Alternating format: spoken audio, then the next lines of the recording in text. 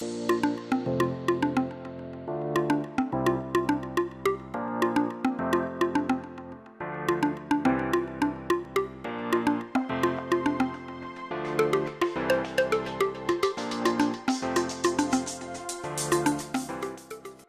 afternoon, everyone. Welcome to the third webinar of the Policy Dialogue series organized by the Ethmigsurveydata project. I'm sorry for these technical issues, but this is how it is these days. I'm afraid some registered participants may not be able to join, but we're still recording the meeting, so hopefully they can catch up later. So my name is Marcello Carammi again, and I will moderate this webinar. I'm one of the coordinators of the dissemination working group of Ethmigsurveydata, and I am coordinating this webinar series with Elena Ambrosetti from Sapienza University Rome, who is also here today. Our topic today is monitoring immigrant integration with the longitudinal surveys. And we have three speakers. Thomas Liebig from the OECD, who will give a presentation on the use of longitudinal data in the analysis of migration and migrant integration. We will then have a presentation by Alita Nandi from Understanding Society at University of Essex, and she will present ethnicity and immigration research in the UK using Understanding Society, which is the project that she's involved in. And then we will have a commentary by Angela Paparusso from the Institute for Research on Population and Social Policies at Italy's National Research Council. Alita and Tomas will be speaking for about 25 minutes each, whereas Angela's commentary will be a bit shorter. And this should leave a little less than 30 minutes for questions and answers.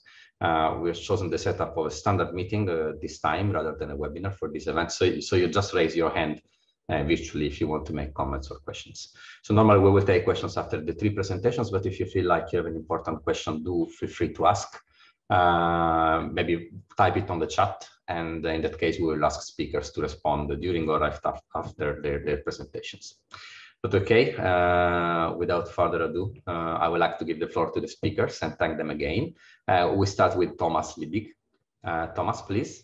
So I'm happy to present you some of our work that we have been doing using longitudinal data on immigrants in the analysis of both integration and migration processes.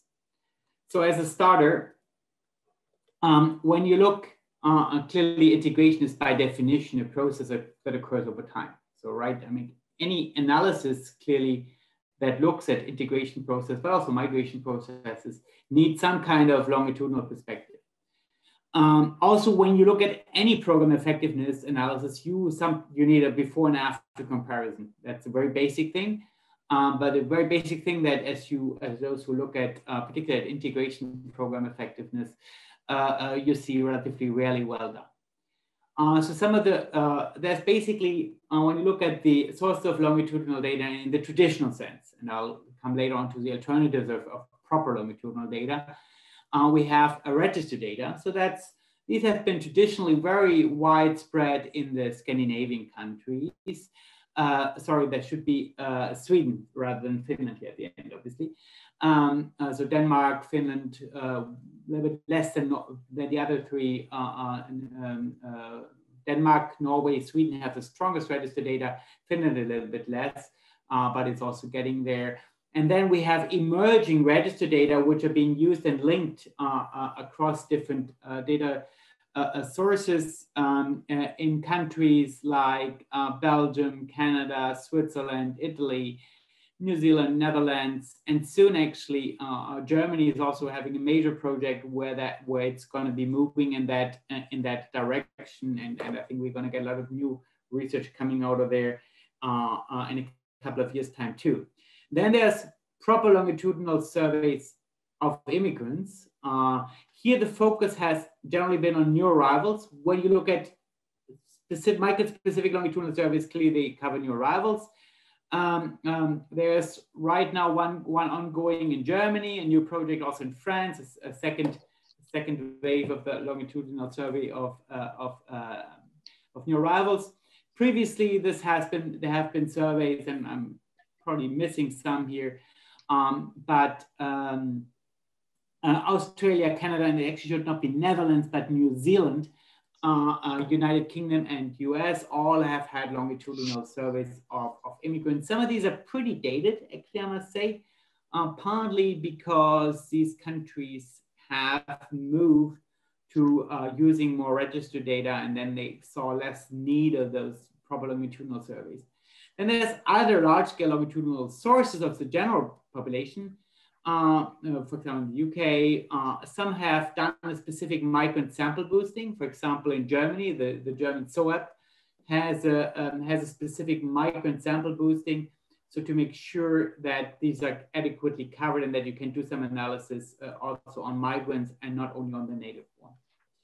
So when you compare register data versus longitudinal migrant data, and clearly register data has the advantage that it's of the highest quality, and it's based on administrative sources, so clearly it's highest quality. There's no data sample size issues. There's often an issue with data protection and access then also linked to that, and different countries have different rules here. Another thing that needs to be taken into account is that these register data have generally not been set up specifically for the study of migration and integration processes. So longitudinal migrant surveys by definition have been set up for that purpose. So they're allowed to look at specific focus groups, at specific points of interest, at specific issues, that particularly at issues that administrative sources cannot adequately capture. And here, I think the greatest potential clearly is in social integration, but interestingly so, social integration is really studied in those you have the questions often there, but it's not in the focus of analysis of people who use it. So surveys, they look at standard stuff like employment rates over time or educational attainment, language progress, that goes a little bit in the middle, I would say.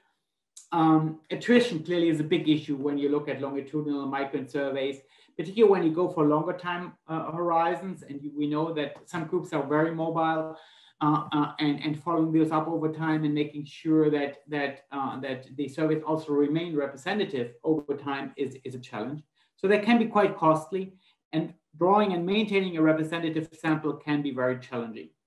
So, and as I said, most studies only cover recent arrivals, because also after 3 to 5 years, clearly it gets almost impossible to have a sufficient sample size in these longitudinal migrant surveys to continue the exercise. I'm not aware of any country that has a migrant-specific longitudinal survey focusing notably on new arrivals, and that has been going on for more than 5 years with large samples.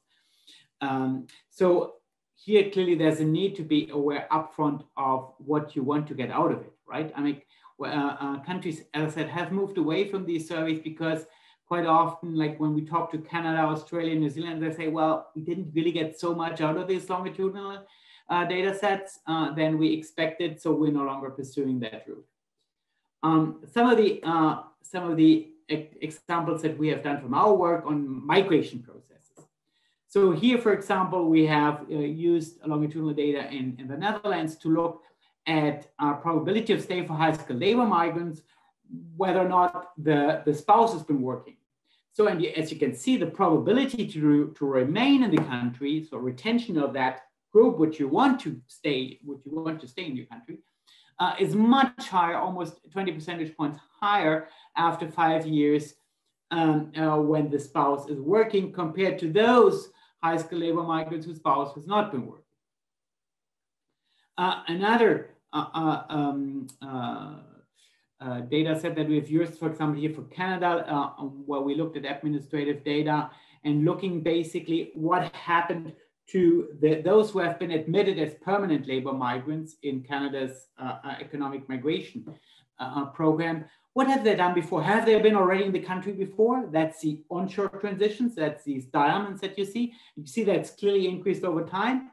And what permit had those who were transiting onshore before? Did they have only a study permit? Did they have only a work permit, for example, like temporary workers and then transiting to permanent residency? Or did they have both? And you see that the bulk actually of the growth has been coming from that latter category, people who had both a study permit and a work permit. So that kind of had that combination.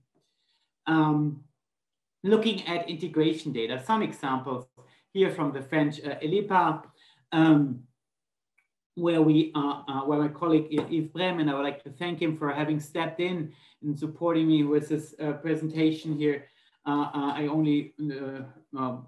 colleague Cécile Thoreau was supposed to help me, got sick yesterday, and actually we were supposed to do it together. And so Yves kindly helped out with some of his knowledge, because he's been one of the driving people in the French ELIPA.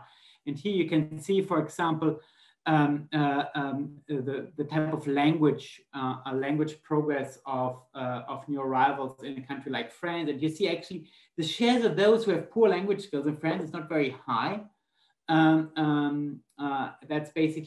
That's after admission.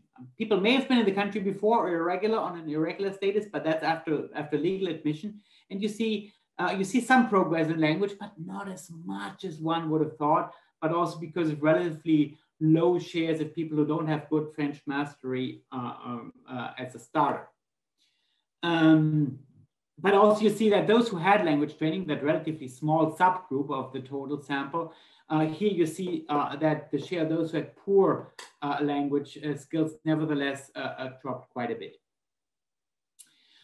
One of the big advantages of register data, in addition to all the quality and sample size issues, is that you can follow different migrant cohorts over time and compare how these are faring, and then relate that to policy or other changes. Here I give you an example from Sweden. And you can see actually that subsequent cohorts have been better in the early years. So you see that the latest cohort, so it's the 2017 arrivals, obviously we still wait for new data coming in, but you see that those green bars are consistently above the red bars, which are consistently above the blue bars.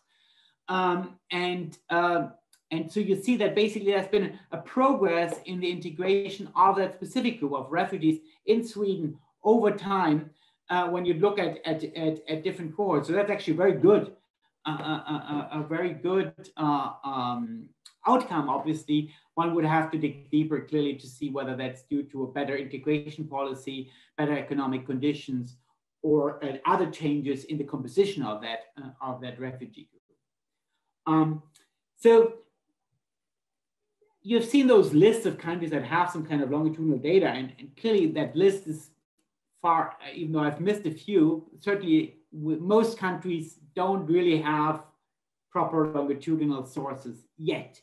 So what are some of the alternatives to longitudinal data? Well, one thing that one can do is obviously to look at pseudo cohorts. If you take a high quality survey, and if you have a large sample, and if you have a sufficiently large immigrant population in particular, which is not the case in all countries, then, for example, you can use things like the labor force survey and can build some pseudo cohorts. Here we have done that. And again, thanks to Yves for having produced this yesterday evening at after 8 o'clock.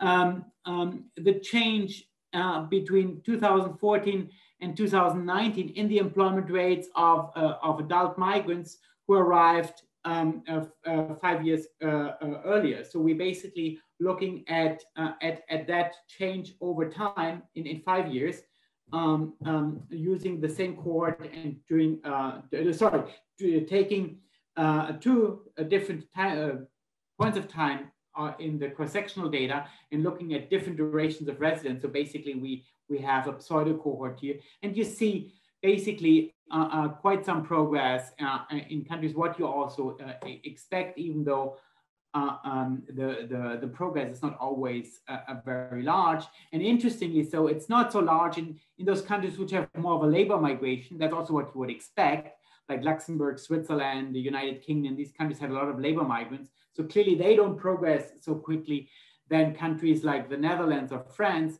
where or Sweden, for example, here, where the share of labor migrants has been much lower among the total migrant intake. So the picture gives you actually what you would expect here. And alternatively, obviously, the easiest thing, the standard thing to do is to look at duration of residence, right? That's all of us have done that at some time. Here, for example, we used the migration module of the 2000 2014 EU LFS and looked by different category across European OECD countries, duration of stay in 2014, clearly these are very different groups, right? The refugees who have arrived more than 20 years ago, these are predominantly from the former Yugoslavia, and the recently arrived refugees are more from countries like prior to 2014. These were countries like Afghanistan, Somalia, and the like, not so much Syria that's at that time, obviously. But nevertheless, in spite of that different composition, you kind of see the trend that refugees start with very low employment rates and do better over time.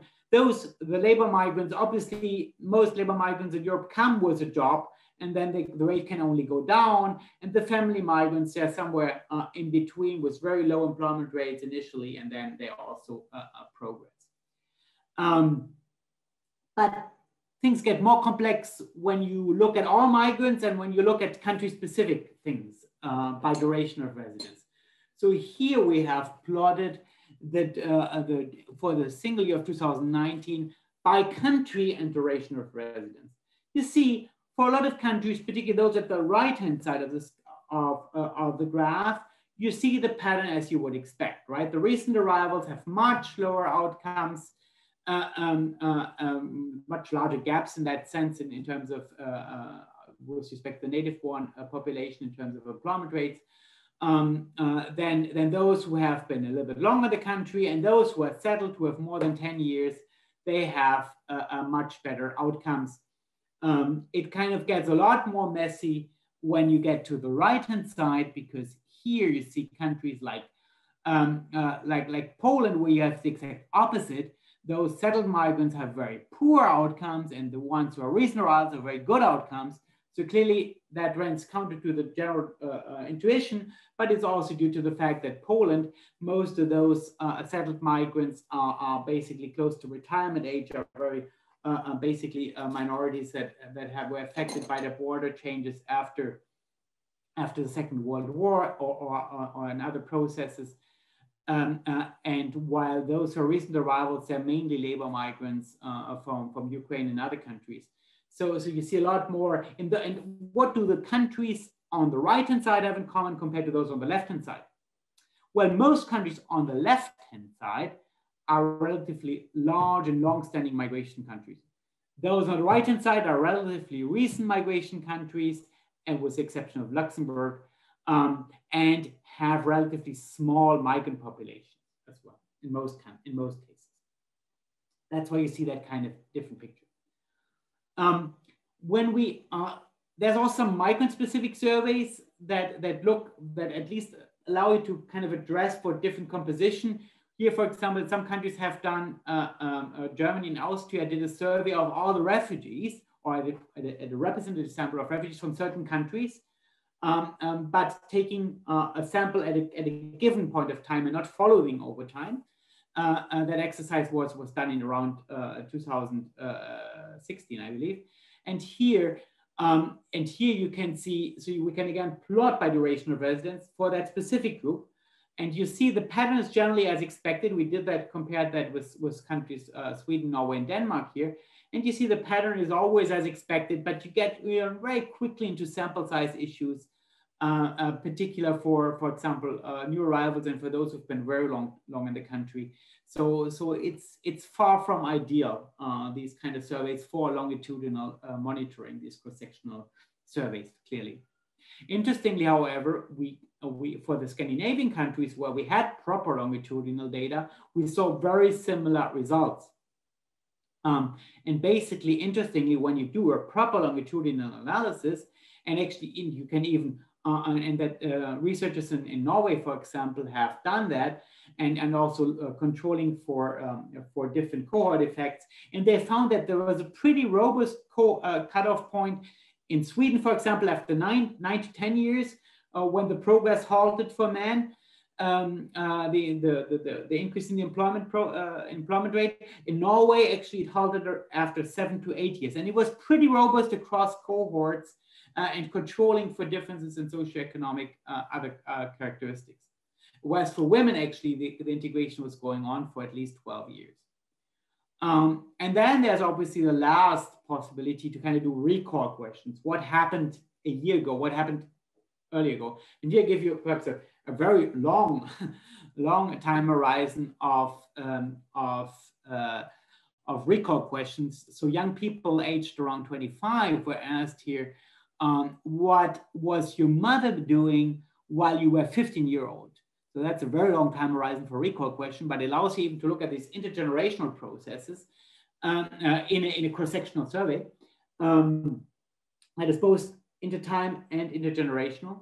And here, the interesting finding, as you can see, whether or not the mother was reported to have worked when the respondent was 15 years old, was for women from non-EU origins associated with a much higher employment rate. So when the mother was working, they had an employment rate of almost 73%. And when the mother was not working, it was only 57% for the women from non-EU origins. And that also holds actually and it's pretty robust even when you control for a lot of other factors. So to conclude, any solid analysis of migration and integration processes requires longitudinal data, and these are becoming more and more widespread. I think that's the good news. The bad news is that solid evaluations of integration programs using longitudinal data are still very rare, and I think there's a lot of work to be done here. The trend is clearly going towards integrated administrative data rather than towards longitudinal migrant surveys, notwithstanding some prominent exceptions, for example, France and in Germany. But I think these will be fading out, as notably, for example, Germany will have its integrated register system being initiated very soon. And also the interest in new arrivals is less obviously now than it was around the refugee crisis. And the longitudinal migrant surveys, and with that I would like to conclude, they have their main benefit in cases where you have administrative data, what you can use, is for the survey of social integration, because that you cannot capture with administrative data, which is an under-researched area of high policy interest. But it's very hard to find a proper longitudinal analysis using those surveys to look at the social integration. So one can really ask, what's then the use of all those surveys if they do the basic stuff only? So I think that really merits a lot more reflections, including also in the design of the questionnaires. So with that, I would like to conclude. I look forward to the discussion. Just to tell you also that our data sets, and for example, or notably the settling in data set, is which if you're not aware, I really encourage you to look at it. It's the largest database on migrant integration outcomes worldwide, and we're continuously expanding it jointly with our colleagues in the EU. And you can all find that on our website, or feel free to contact me. Thank you. Thank you. Thank you very much, Thomas, for this very interesting presentation. Like I said, we go on with presentations now, and then we can collect questions later. So I would invite Alita to present her project. So I'm an associate director for Outreach for Understanding Society. I'm also a senior research fellow at EASO, and I'll talk to you about ethnicity and migration research that you can do using Understanding Society data. And so while Thomas gave a very nice presentation and talked about the advantages and disadvantages of existing surveys, so I was looking at the sort of checking all the lists. And I think we do address most of the issues that he raised, and you can see that as I go through the talk. So yes, so the way we operationalized or made it easier to use our study for ethnicity and migration research was we did three things. We put ethnicity at the core of the study, which basically what we did is we allowed a lot of measures of ethnicity, migrant status, ethnic identity, because as those of you who do research in this area know that ethnicity is a multidimensional complex concept. Different people from have different ways of measuring ethnicity. So we didn't want to a priori say how ethnicity should be measured and allowed for various measures. Second, we allowed ethnic minority boost samples. As you know, in order to have large enough sample sizes of different ethnic groups to allow research separately for each group and allow comparisons across groups. But the third thing that we did was additionally allow 5 minutes of extra question time for questions that are of particular interest for ethnicity and immigration research. And now I will expand more on these as I go through the talk. So Understanding Society is the UK household longitudinal study. And as the name suggests, it's a longitudinal study. It started in 2009 with a nationally representative sample of around 26,000 UK households. And this is referred to as the general population sample. We also added an ethnic minority boost sample of around 4,000 households. And then 6 years later, we added an immigrant and ethnic minority boost sample of around 2,500 households. Now I'll go into a little bit of detail of how these boost samples were designed so that it becomes clearer why this is useful for your research. So the target was that we should at least have 1,000 adult interviews from each of the 5 key ethnic minority groups in the UK. These are Black African, Bangladeshi, Black Caribbean, Indian, and Pakistani groups, but also include all other ethnic groups that, ethnic minority groups that we are able to screen. Now, as you can imagine that by definition, ethnic minority groups are a very small proportion of the population. Currently, they make up about 14% of the UK population. And so if we had actually just randomly chosen addresses and screened these addresses for these ethnic minority groups, the cost would be prohibitively high. And so what we did was we selected high ethnic minority concentration areas. And in these areas, we selected around 44,000 addresses.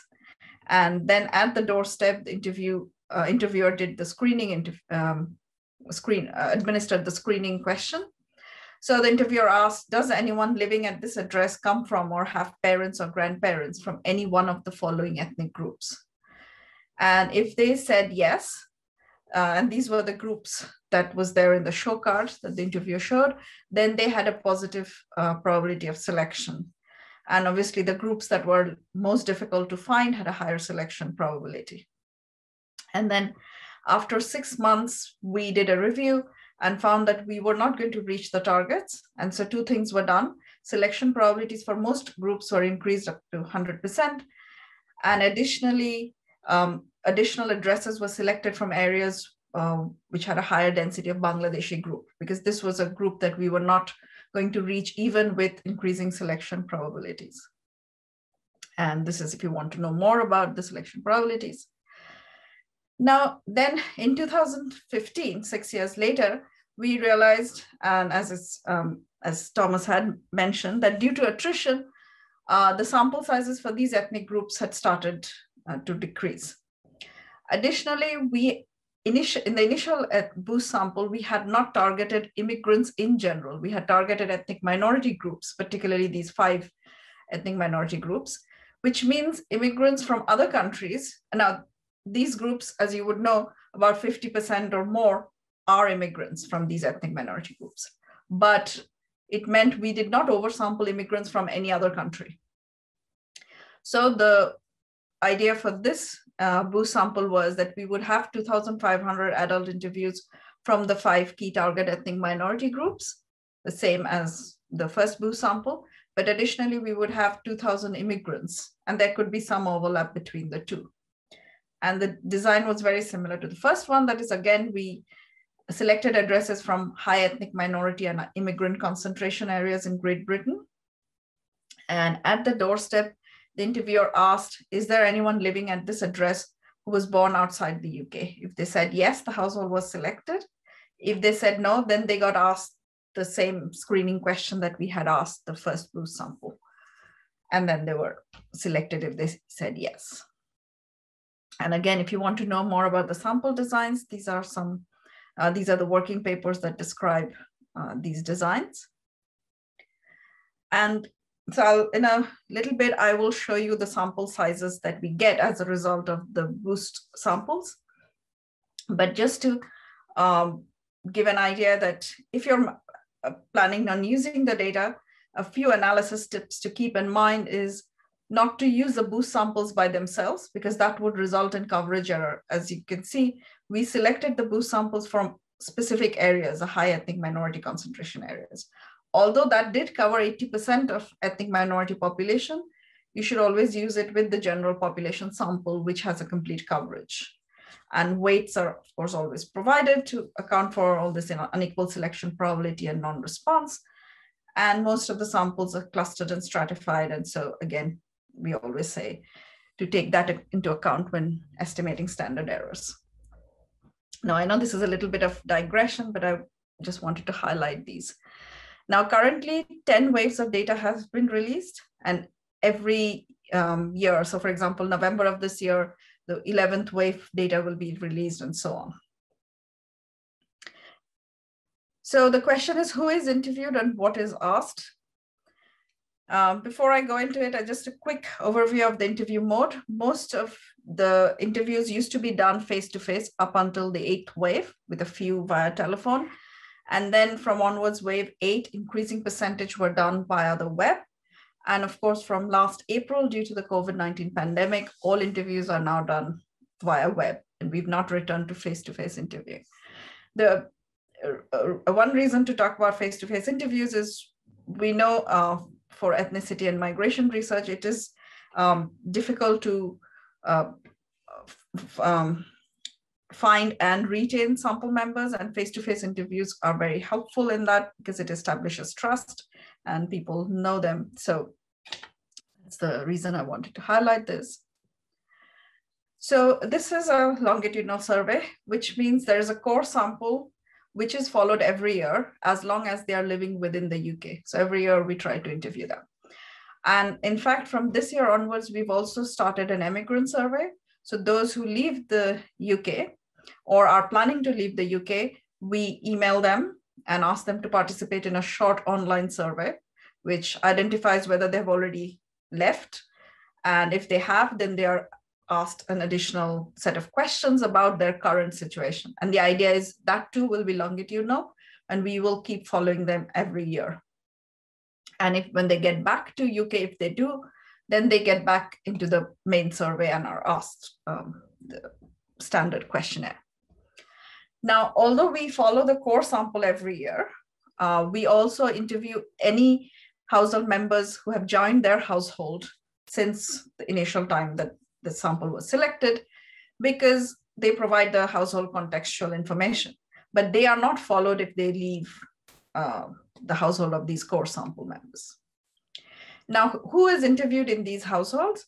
So the most of the information that is of relevance for you will come from the adult interviews, and because they are asked about almost every aspect of their lives. And I'll go into a bit detail in a little bit. But in addition to that, we collect some basic information about every person in the household: age, sex, marital status, employment status. We also administer a short household questionnaire to the person who owns or rents the household, the accommodation. So ask them about whether they own or rent it, mortgage payments, other expenditures, consumer durables that they own, car ownership, and so on. We also administer a youth self-completion questionnaire to 10 to 15-year-olds and ask them about their lives, their family, school, friends, health and well-being, use of technology, and so on. But we also do ask them the ethnic group and religion question. And then, although we don't interview 0 to 9-year-olds, we collect information about them from their parents or guardians, like parenting styles, child development questionnaire, child maintenance, and so on. So now I will get to the main source of data, which is the adults, who are defined as anyone above the age of 16. So we, of course, ask them all basic socio-demographic information, including what their parents were doing when they were 14-year-old, whether they were living with them, what type of occupation they were in, and so on. We ask them very complete, detailed education information, not just qualifications, but also training, vocational training, and so on. We ask current and past history of employment, family partnership, fertility histories, health and well-being measures, physical health, mental health, life satisfaction, all of that. And then a lot of questions on income, housing, house ownership, wealth, expenditure, deprivation, and then a whole bunch of attitudes, values, beliefs, and behavior questions. Now, of course, I'm not going to go through all these questions, but you can find out about the questions, of course, from the questionnaires, but also we have a variable search tool online, which is you can easily search on keywords and see what questions we've asked on those topics. And this is where you can do that. This is the website, and you can click on these and get to there. Now, as I said at the beginning, that we ask a lot of questions on measuring ethnicity, ethnic identity, migrant status. So I want to list out those. So we ask about own ethnic group, as well as parents' ethnic group, their current religion, and if they don't have one, then the religion they were brought up in, their own parents and all four grandparents' countries of birth, the year they arrived to the UK. And we don't only sample, as you have understood by now, that we don't just sample recent migrants, because these are people who may have been in this country for 50, 60 years. We ask about their citizenship status, national identity, a very detailed multi-dimensional ethnic identity question, Britishness question about English language proficiency, and childhood language question, that is the main language spoken at home during childhood. And a lot of these questions are asked repeatedly so that you can use that to measure integration, assimilation over the years. Now, as I had said, we also ask an additional set of questions that are of relevance for ethnicity and migration research called the extra 5 minutes questions. Now, we don't ask it of the whole sample, we ask it of the relevant sample. So both the boost samples, any ethnic minority individuals in the general population sample who are living in low ethnic minority concentration areas. This is to avoid selection bias because our boost samples are from high ethnic minority concentration areas. And then for comparison purposes, we have randomly selected 500 households from the general population sample, and they also get asked these questions. So what are these questions? So this is the detailed ethnic identity module, harassment, fear of harassment, discrimination, migration history, migration intentions, reasons for migration, remittances, religious practice, influence, religiosity, how often they attend places of worship, ethnic composition at workplace, ethnic composition of friendship networks and social networks. And as we all know that now we know that our life outcomes and experiences are greatly influenced by where we live. And the UK the Understanding Society sample is spread out across the UK. And we provide geographical locator variables at various levels of geography, which you can then use to link to external geographically linked data sets, like the census, deprivation index, election data, police data, to enrich your research. And I'll give an example very soon. So just to give an idea about sample sizes, as I've said, we've released 10 waves of data. And so these are the numbers of adult respondents from different ethnic minority groups over the 10 years. And as you can see, the numbers started falling due to attrition up until wave 5. And then wave 6, we added the additional boost sample and the numbers went up again. And the plan is to have these boost samples every few years, both to tackle attrition issues, but also to reflect the current population because migration patterns change. And if you're interested in children of migrants, so these are the ethnic minority adult respondents who were born in the UK, and again, by different ethnic groups over the 10 years. So I'll just give a quick overview of the research that has already been done. So so what we do is we collect information about research that has already been done using our data. And we have this database where this is the web link. So you can go there and search using keywords. So I just searched using the word ethnicity, and it brings up all the research publications that have the word ethnicity in them using our data. And I want to quickly, just let me know when I'm running out of time. So I want to quickly give an overview of one research that I did using this data, and hopefully that showcases what you can do with the data. So this was an ESRC funded project that we had a few years ago. It was about the prevalence and persistence of ethnic and racial harassment and its impact on health, a longitudinal analysis. So I did that with my colleagues here at Essex. So as I said, that we had asked certain questions as part of the 5-minute questions. And one of those was ethnic and racial it was a general harassment module. So people were asked questions about whether they were physically attacked or verbally attacked. And then they were asked where they had experienced that and what was the reason. So we combined that information and produced this definition of ethnic and racial harassment.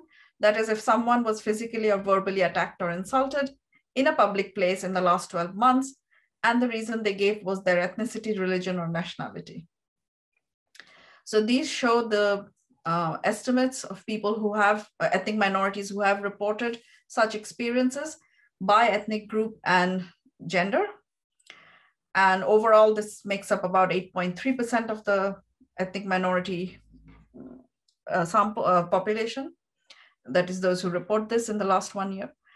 So you can see that there is difference by ethnic group, but also a very important distinction is that women are less likely to report experiencing ethnic and racial harassment. But then we realized that a larger proportion of ethnic minority women are not employed, which means they would not be in public places. Second is they could also avoid being in public places if they were afraid of experiencing this. So we had 2 other modules of questions which asked if you avoided a place or felt unsafe in a place. So what we did is we combined all the 4 types of measures. And so it came up with this expanded definition. And as you can see, the numbers almost double. So about 8.3% of ethnic minorities have actually experienced this type of ethnic or racial harassment in the last 1 year, but almost double would have avoided or felt unsafe in places. And the other thing to note is here, for most ethnic groups now, women are more likely to report or as likely to report these experiences as men. This is just putting that side by side. Then we also, of course, wanted to identify which types of individuals were more likely to experience ethnic and racial harassment. And so we used a whole lot of individual level variables like education, income, marital status, and various other variables. But the one that I want to highlight here is that is the neighborhood level information. So we linked our data to the census data, the electoral data, and police data. So the census data, because you have information on ethnic group population for the local area, which is the LSOA. And so what we found was that those who lived in an area with a lower proportion of people from their own ethnic group were more likely to experience harassment. And similarly, those who lived in an area where there were a higher proportion of right-wing voters were also more likely to experience harassment. But we did not find any relationship with general levels of crime in the area. We also looked at the impact of ethnic and racial harassment on mental health. And we found that ethnic minorities do suffer poorer mental health if they have experienced ethnic and racial harassment. And actually, when we compared it to the ethnic mental health difference between employed and unemployed, it was 1.3 times that difference. So it was it was worse than those who had lost a job. But we also found that not only if you've experienced ethnic and racial harassment, do you have poorer mental health? If you've not experienced it, but just feel unsafe, even they have poorer mental health. And then we wanted to, because we had various other measures of ethnic identity and ethnic composition of friendship networks and so on, we wanted to see if any of those reduce the mental health impact of such experiences. And we found that having stronger ethnic identity or more co-ethnic friendship ties did reduce this mental health impact, but only for UK-born ethnic minorities. So towards the last part of my talk, so I just want to highlight some of the online resources that we have. As you can imagine, in this time, I cannot tell you about the survey and how you can use it, but I want to point you towards the resources that we have. So this is the webpage for ethnicity and immigration data page that we have. So it highlights all the basic information that I covered today in greater detail. We have a user guide specifically for doing this type of research. So I would recommend reading that. We also have an ethnicity and immigration topic page, which covers research that has been used on these topics using our data. We have webinars and blogs that discuss this, also mentioned here. And then to know more about the main survey overall, with all its features, you can visit this webpage and look at the user guide. This is more information about how to access the data.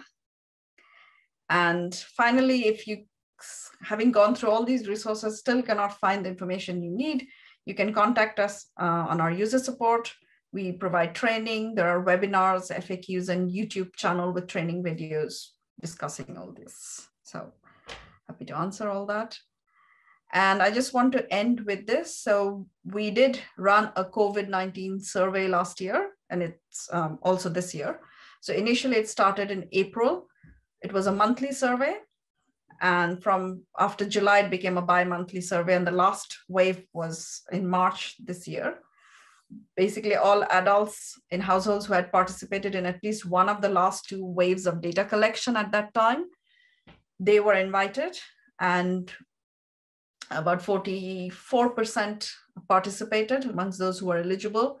It basically is a short web questionnaire with questions about their lives, employment, schooling of children, and of course, COVID-specific questions, mental health questions, and so on. And this data is available as well. And because we already had these ethnic minority boost samples, the data has also been used to study difference in the impact of the COVID-19 pandemic on ethnic groups and migrant groups. So I want to end with that. And this is some information. That's it. Thank you very much, Alita. Thank you for this presentation. Angela will now close the circle of presentations with their commentary on the 2 previous presentations. Please, Angela. Okay, thank you. I will share my screen. Okay, I prepared some slides. Can you see them? Okay, so thank you, Marcello. Thank you, Elena, for organizing this nice policy dialogue webinar series within the cost action framework. I thank also the speakers for their interesting presentation and for sharing with us their work on immigrant integration using a longitudinal survey. Before commenting their presentations, I would like to make some general considerations on the topic. I think that it is important to highlight that integration is not something that will happen in the future, but it's a present characteristic of our societies, which are becoming more and more, of course, at different paces, majority, minority societies. And in general, integration is not something abstract, is something concrete. It can mean maximize the opportunities of migration and to build a more inclusive societies. And despite the ongoing efforts in this direction, there is still much to do in many European countries. For this and other reasons, the European Commission presented the new EU Action Plan on Integration and Inclusion for the next 7 years, which try to cover the most important institutions in which immigrants should gain parity or with natives. As far as the children of immigrants, they are of course growing in many European countries, but studying immigrant integration among second generation immigrants is not important only for statistical reasons. Is important because the integration of the children of immigrants can be considered a test for integration policies, for the level of inclusion of our societies, especially in the perspective of population aging, for instance, which our countries are facing today and will face in the next years. As you highlighted in your presentations, this process, the integration process, should be measured with the right instruments and methods. In general, longitudinal analysis of panel data is important to understand causality among issues, among variables, and eventually to measure the effect of specific life course events. As David Bartram has argued very recently, sometimes to fill the lack of longitudinal data, we as researchers, we tend to add a lot of information in our cross-sectional models, but we ended up for hiding the true direction of the relationship. So in order to avoid to miss some important information, longitudinal data are extremely necessary. Some key take-home messages from your presentations of today. As far as Thomas' presentation, I would like to thank him in general for the tremendous work that OECD is doing in helping us to understand immigrant integration. For instance, the indicators of immigrant integration, which cover a lot of topics on immigrant integration, are extremely useful for us. And also during the COVID-19 pandemic, OECD demonstrated to be in the front line to understand also the specific effects of the pandemic crisis on immigrants and their children. Today, Thomas said some important things that I would like to highlight. The importance of having longitudinal data for comparing a situation before and after migration, or before and after the point in time we are living. It is absolutely important for understanding immigration and integration processes.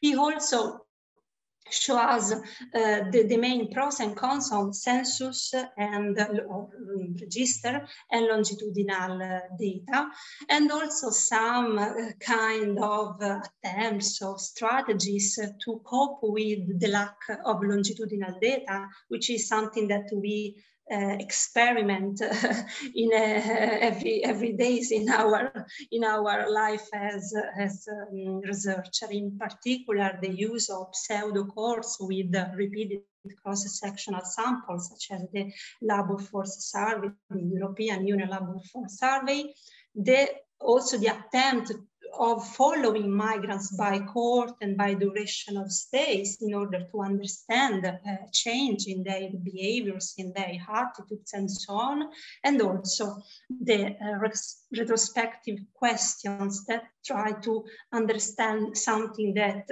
happened in the past to migrants, or even if we are measuring it today or at the time of the survey. And finally, as far as Alita's presentation is concerned, I found extremely useful and interesting the understanding society structure. In particular, I found important the possibility to comparing different ethnic groups or to work separately on different ethnic groups, because of the availability of large enough samples in your survey. And this is not obvious. This is the problem that we sometimes face when we are working on a national survey on immigrant integration, the lack of exploring different ethnic groups among others. And I think it's also interesting the specific design according to which the survey is constructed, is conceived, and also the different selection criteria between the two samples that you described, with the last one, the second one, which increased the selection probability. And of course, the core sample followed every year, which is the real possibility of gaining a causal explanation on factors, on variables in the survey. Personally, I also found fascinating the possibility of comparing objective and subjective integration in your survey. For instance, the possibility of measuring changes of subjective well-being among immigrants, which is something very, very essential when studying this kind of topic, for instance, and also the possibility of following attitudes, intention, and behaviors among migrants. Finally, I also had the possibility of looking at the website, and I found it extremely user-friendly, especially the variable research tool that I found amazing. And I would like to conclude with a quick question to Alita. So if I understood well, the neighborhood variables, which depend on the ethnic diversity of the neighborhood people are living, can increase or decrease the likelihood of experiencing ethnic and racial harassment. Thank you for this. It was a curiosity, and I leave the floor to Marcello for the questions. Thank you, Angela. Thank you very much. So there is already one question for Alita, I understand, but I would suggest maybe Alita, hold on for a minute. Let's collect questions from the floor, if there are any. Well, otherwise, we address this one and then start again. But please do feel free to ask questions. Hi, Marcello. I've got questions for both Alita and Thomas. Do I do them all together? Ooh. Yes, please. Okay. Alita,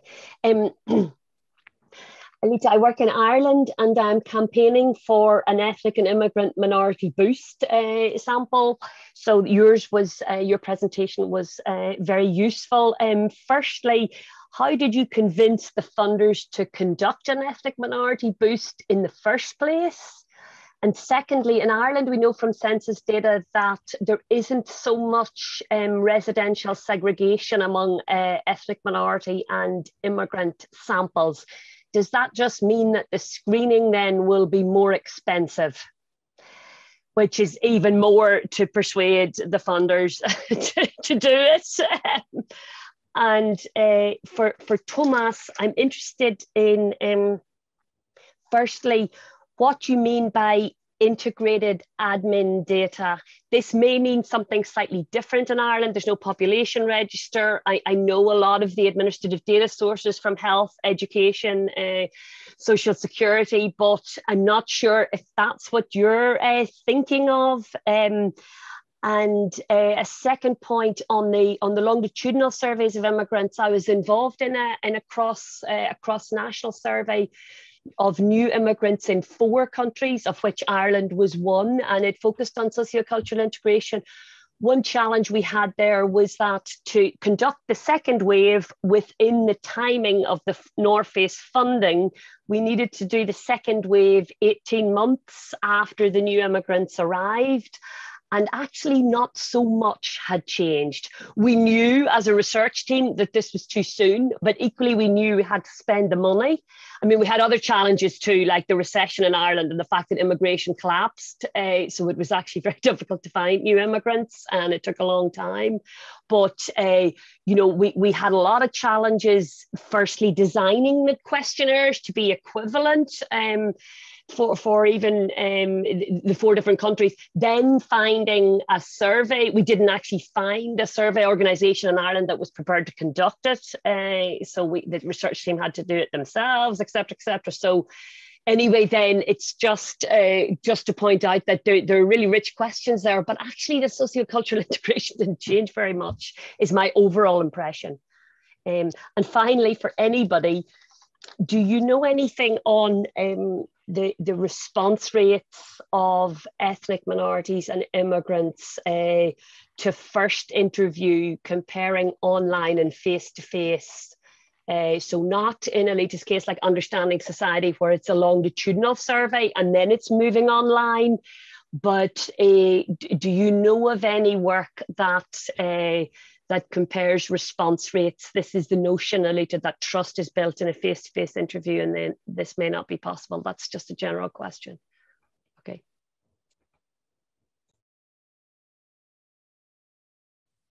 So should I go first? Or? Yeah, sorry. Yes, maybe let's make a first round. Okay. So, Fran, your first question was how we convince them. So this is a little bit before my time. When I joined, it had already been designed. But if you email me, I can tell you who is the person. So you may already know Professor Lucinda Platt at LSE. So she was the one who was designing this, and she led the ethnicity strand. So she would be the person to contact to know about this. The second question was about ethnic minority groups in Ireland not being in certain areas, so they're spread out. Then possibly again, yes, that it would be costly because you would have to screen people. And then my suggestion would be to contact Professor Peter Lynn, who's here at Essex, because he designed both our ethnic minority boost samples. Like, he was involved in the design, so he may have suggestions. He's a survey methodologist, and this is his area. And Angela's question about neighborhood association, yes. So what we did is we linked our data at the LSOA level, which is about 600 households around the individual's residential area. So that is already provided by the survey. So you know this indicator. And the census data is also provided at various levels, including the LSOA. And we had the population sizes of every ethnic minority, every ethnic group at each LSOA. So we linked that, and we identified that the person's own ethnic group and the proportion of that ethnic group in that area. And so what we found was, if you lived in an area with higher proportion of your own ethnic group, you were less likely to experience ethnic and racial harassment. That's it. Thanks, Salita. Thomas, please go ahead if you wish. I think we lost him for a while. He might have connection issues. Let's give him some time to connect back. There he is. Yeah, I think I can see him now. Hello, Thomas. We lost you for a while. But I think you heard you were still there when Frank was asking her questions, right? So yes, please go ahead. So thanks very much for the question, Fran, and also to Angela, by the way, for the comment. So the first point was regarding this integrated admin data. Yes, indeed, it's linking different administrative data sets through common identifier, like social security number, which is increasingly common and increasingly done. In Germany, is doing a little bit of different approach. Is my understanding, for example, what they are planning to do starting next year is basically have just for the new arrivals, like their foreigners register number, and then basically to follow those people over time. And what a lot of countries are also doing now, obviously, is to feed in survey data into the administrative data, which I actually forgot to mention. That link was also mentioned by you on the OK. I think that's also being increasingly done. And then obviously the question arises, how much value added does the longitudinal element always bring when you can do cross-sectional studies at several times and link them with administrative data? But the next point is the time horizon, and I think that's very important, Fran, what you mentioned. Politicians always want a relatively short time horizon because they want to see results of their policies often, and that's also what the funding often reflects, basically to get relatively quick results. But ideally, from a researcher perspective, you would like to have a longer time horizon. But clearly, also the longer the time horizon goes, the more attrition becomes a problem. So there's obviously also a trade-off involved here. And last but not least, the point of new arrivals. I think there's most surveys, like labor force survey, we know that they are underrepresenting new arrivals for a number of reasons. Partly it's because of lack of language, partly because they're not yet registered or they're not yet in the sampling, covered in the sampling design. And for a number of other reasons. So all of that leads to an undercoverage of new arrivals, which also needs to be taken into account if one were to use, for example, using a labor force survey, for example, in pseudo cohorts or whatever, that you have that undersampling of new arrivals, which is a big issue in many countries. Thanks.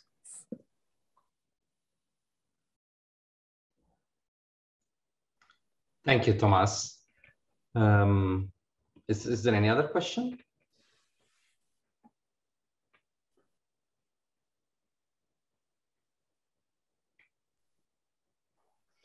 I mean, I have other questions if other people don't, but I don't want to dominate. Don't worry. Feel free to ask. We still have a few minutes, so there's still time. I mean, just want to raise with this group the advantages then of an ethnic minority boost sample to a survey like the labour force survey versus a migrant survey.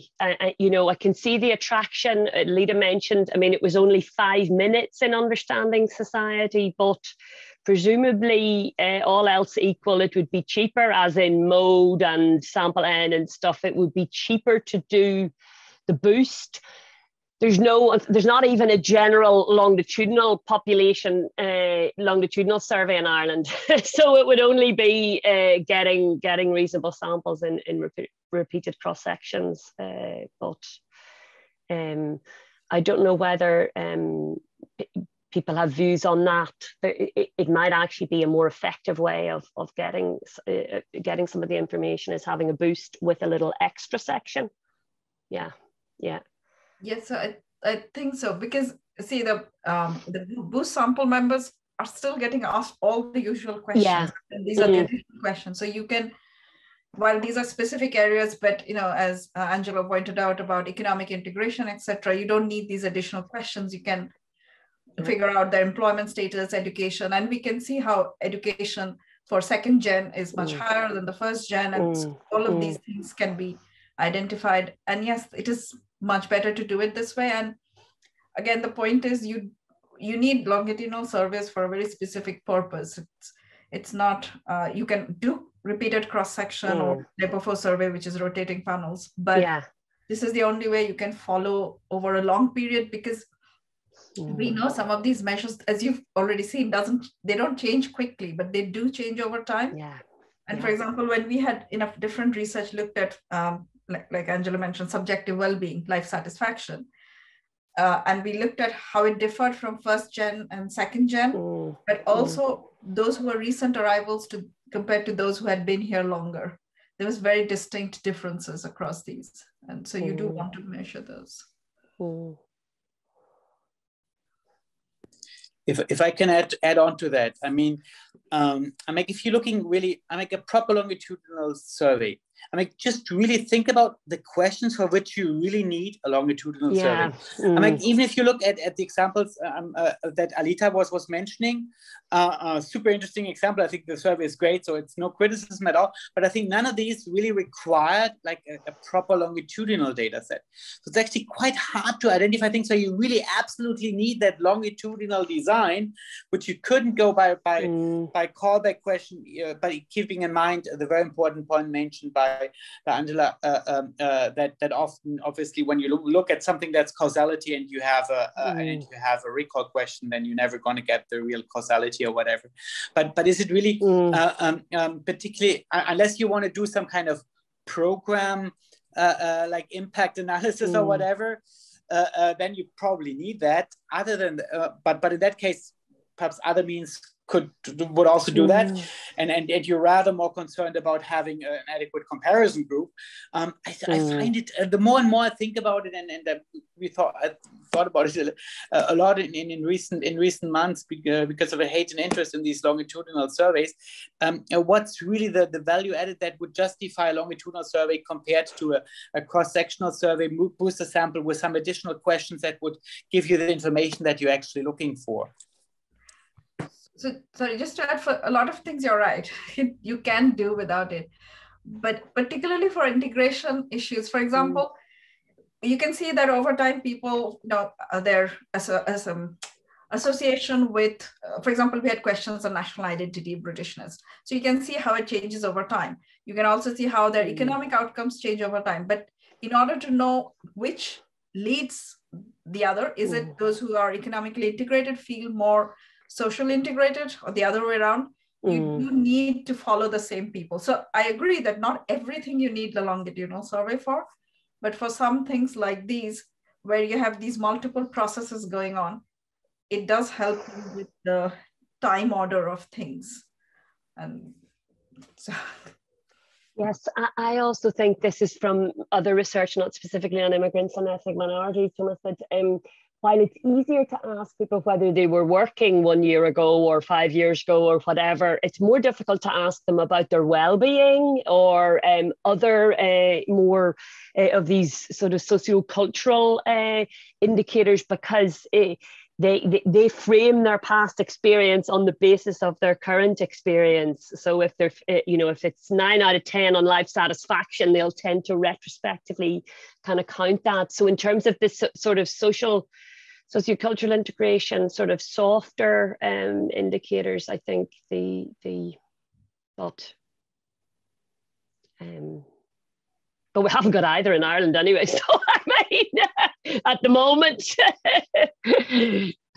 But I do agree that if this were, so because longitudinal surveys can be both prospective and retrospective. So if you have retrospective longitudinal surveys, there is a problem because, as Fran is saying, that if you're asking people about their past histories, they forget, adjust and do all sorts of things. But ours is mostly prospective. So if we must have it, we should do it prospectively, ask them about their current situation and build it up. Again, it takes time and it's costly, but it has value from that perspective for those research questions.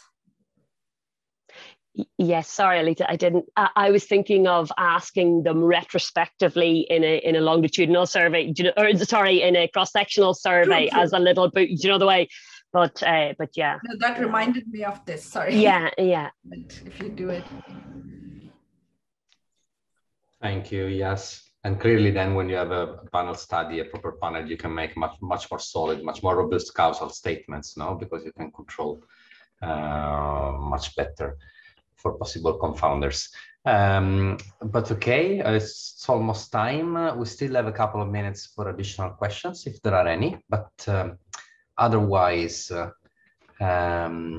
we can call it an end. But I would like to thank again the participants and the organizations for their contribution, the speakers in the first place, and also Fran, and for animating the debate, and all the others for being here.